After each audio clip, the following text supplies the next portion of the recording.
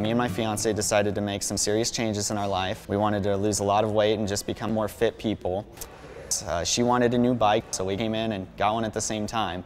Didn't know it at the time, but that would turn out to be probably the defining moment of definitely this year and probably this point in my life.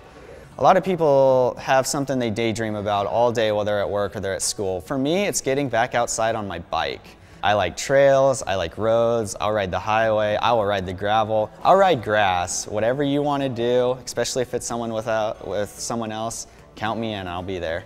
Because of cycling, I've lost 40 pounds in about 4 months.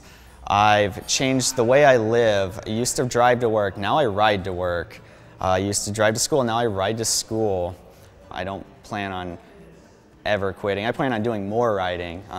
I want to get into gravel. I want to get into mountain biking. I want to ride. I want to go on vacation with my bike. One of the things I love to do now with bike riding on group rides is actually helping newer riders.